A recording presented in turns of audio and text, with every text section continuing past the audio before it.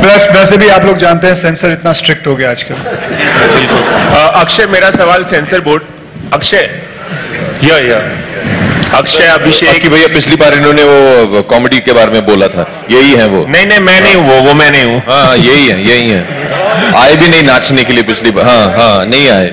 अच्छा, अक्षय अभिषेक रितेश सभी से सवाल है कि सेंसर बोर्ड की बात की अक्षय ने, हर कोई आज उड़ता पंजाब की बात कर रहा है, विवाद हुआ है उस पर, पूरी इंडस्ट्री खड़ी हुई है, कल प्रेस कॉन्फ्रेंस भी हुई, सब लोग कह रहे हैं कि इस तरह से कट्स नहीं दिए जाने चाहिए, अगर ये सर्टिफिकेट मिलता है तो आप लोगों की राय क्या है? अगर सर हम लोग भी खड़े ही हैं। तो मैं यही कहूंगा कि इसका जवाब चंकी पांडे साहब देंगे, क्योंकि इनको प्रहलाद जी ने फर्स्ट फिल्म इनकी थी।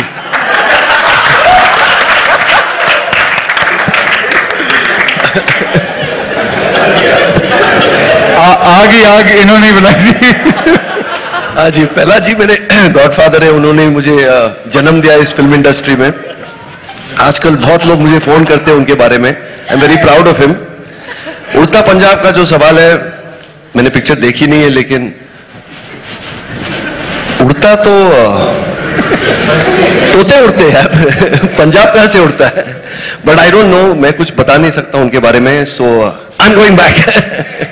हाय साजिद सर। एक second, let them react. Akshay, आप क्या कहना चाहेंगे इस बारे में? मैंने कहा ना आपको यही जवाब दे सकते हैं, क्यों हम तो नहीं दे सकते, क्यों यही जवाब देंगे अभिषेक। और मुझे इतना पता है कि बस अभी शायद अभी पता नहीं कब रिलीज हो रही है, आपको पता है कब रिलीज होने वाली है? नेक्स्ट वीक रिलीज है, लेकिन शायद पोस्टपोन करनी पड़े फिल्म।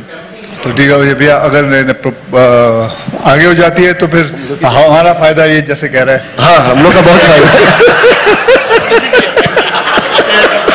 सच्ची मैंने प्रहलाद जी के साथ सेटिंग की है पिक्चर लेट करने के लिए।